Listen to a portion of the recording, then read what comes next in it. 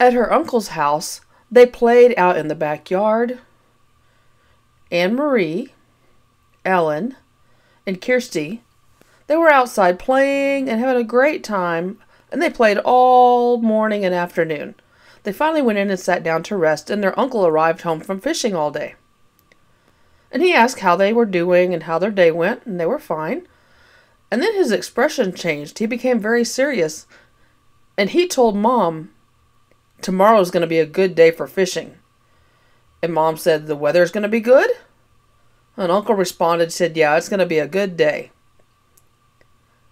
Anne Marie watched the exchange. She did not understand what was going on. If you're curious, go ahead and read.